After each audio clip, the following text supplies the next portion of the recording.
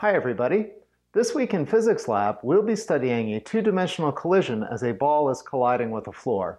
We'll need our standard equipment for video analysis. Namely, we'll need your cell phone that's set up to film the region where the ball is colliding with the floor. You'll need an object of known length that will sit in the frame, and then you'll need a surface to roll a ball horizontally off of so it will then fall down and bounce off the floor in a region that's going to be seen by the video camera. You'll want to set your camera up to record in slow motion, if possible, so we can get the data really at high precision when it's bouncing off of the floor. So we set this up. I've gone ahead and set up a ramp here so that I have a fairly well-calibrated constant velocity as it's coming off the floor, and that allows me to make sure that it's always going to be in the frame of my bounce. So the experiment is simple. Set up your camera to record in slow motion, then roll the ball off the table and film one bounce.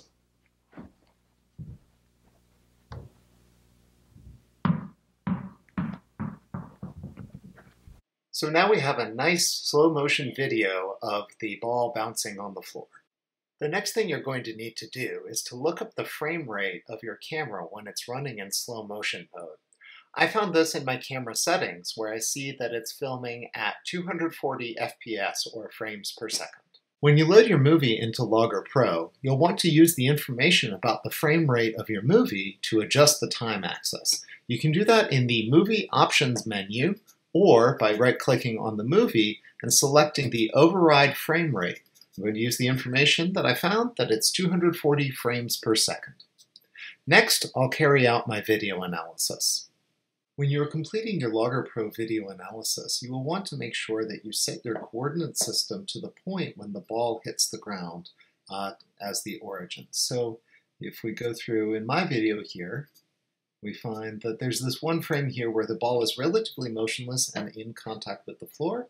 I'm going to want to set my origin to be right there at the bottom where the ball is touching the ground. So right about there. I've already gone ahead and done some center of ball calculations and tracked my coordinates using the motion tracker. I've set up a coordinate scale as usual using my bubble level, and now I have a set of data here. Now I can take my Logger Pro data and just paste it into a Google Sheet. I've already prepared this with the template table that I want here in submission, so I can go ahead and space that out and make my spreadsheet look neat.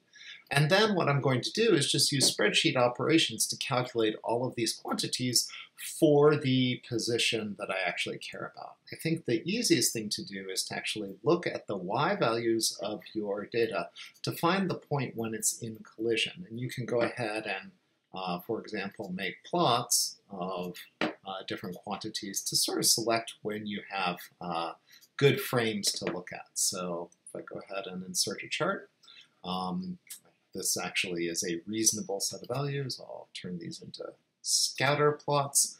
And I can see that I have fairly good straight lines until the collision for my X data here in blue and my Y data here in red. So of course, switched in colors from what Logger Pro has shown us.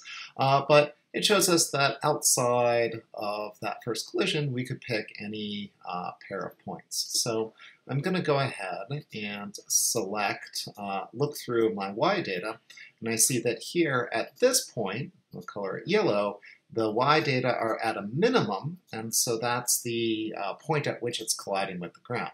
So I'm going to take the 2 points before it and the 2 points right after it as my X and Y data, my initial and final. So I'll do this with spreadsheet operations by saying that the time that I want here is going to be, time will be in seconds, and the value that I want is going to be, T1 will be that entry, T2 will be the one right below it, and then right after it will be T3, so that's going to be spreadsheet entry A20 and spreadsheet entry A21.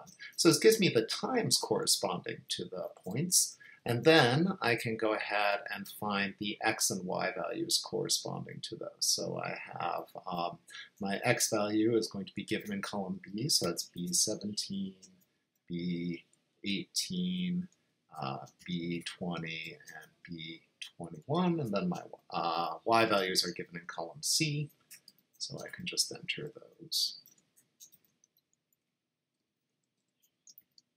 Again, we want to avoid the point where we're actually doing the collision and look at the points before and after. And I'm going to go ahead and fill in my units so my TA doesn't get angry at me. And then if I want to, for example, calculate the initial x velocity, I just go ahead and say, well, that's x2 minus x1. And that operation needs to be in brackets because, you know, math and orders of operations, and I'm going to divide that by T2 minus T1. When I do that, I get my initial x velocity. I'm going to go ahead and repeat the video analysis on the same 4 video frames, but using completely new coordinate system measurement and length measurement. What this is going to do is give me 2 independent measurements from the same data, and that's going to be used to establish an uncertainty. After doing that, I established that my x uncertainty is about 2 centimeters and my y uncertainty is about 1 centimeter in the data. So I've gone ahead and included those in the uncertainty values. And from there, I can use, for example, equation 10.13 in the lab manual to calculate what my errors in velocity are as just the error in the y value. So taking that one, divided by the time interval. So that would just be here minus here, times the square root of 2. And so that'll give me an uncertainty in my velocity measurement from the data that I'm collecting here. Ooh, it's pretty large. But this does show that I do need to do some rounding here. So if we do this, we want to make sure that our final data point doesn't have as many decimal places. So I can just reduce the number of decimal places in the cell using these little buttons, increase and decrease decimal places up here. And of course, I only want 1 significant figure in the error and 1 significant figure in the measurement. Now, what's nice about this is that the spreadsheet preserves the underlying data. It's just displaying the number to the number of decimal places that you specify. If you make sure that you do that, then we can carry on with calculations using these values, and they will be calculated at full precision, but then you do the rounding after calculation at full precision to figure out what the final value is. So that's important. Always calculate at full precision, but then round to the uncertainty at the point where you display the data. All right, that should give you what you need to get started on this lab. Go ahead and complete the analysis in the spreadsheet and use that as a basis for your table that you'll upload to the E-class quiz. You can fill out the rest of the questions and answer the questions on the quiz using the information in your table. If you have any questions, don't forget to post onto the forum. Good luck.